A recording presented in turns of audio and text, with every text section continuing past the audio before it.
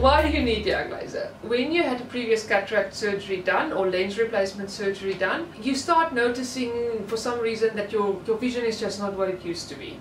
Now the reason being is the lens sits in a lens capsule, and that capsule is your original lens capsule. Now your eye's got a metabolism of its own, and fluid constantly runs through your eye, and protein deposits then starts to cling to that lens, and it feels to you as if you're looking through a mist.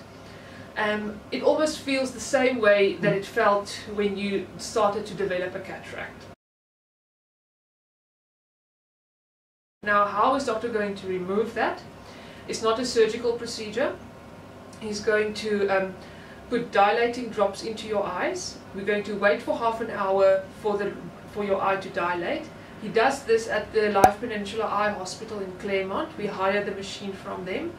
He's going to ask you to put your chin in a little bucky like this with your head against the front, and he's going to literally shoot the lens proteins off the capsule. You'll feel as if he's not doing anything. It will be like 5-10 seconds. You'll hear this tick tick tick sound, and afterwards you still think that he didn't do anything, because your pupil will still be dilated and your vision will still be blurred.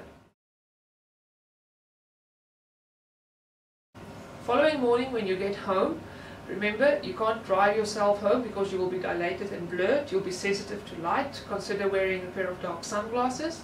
Following morning when you wake up, your pupil will be back to its normal size and you will start to see clear again. It doesn't have to happen. It can happen a month after surgery. It can happen 3 months after surgery, 6 years after surgery.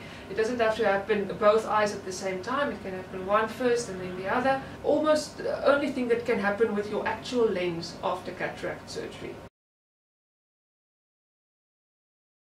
Does medical aid cover for it? If you're only on a hospital plan, they're not going to cover for it. If you're on a full medical aid, we'll provide you with a quote. There's 2 or 3 codes on the quote, and you can get an authorization from your medical aid. We are going to ask you to pay us and then claim back from the medical aid. Together on your invoice, your authorization will reflect, and you'll be able to submit that claim to them.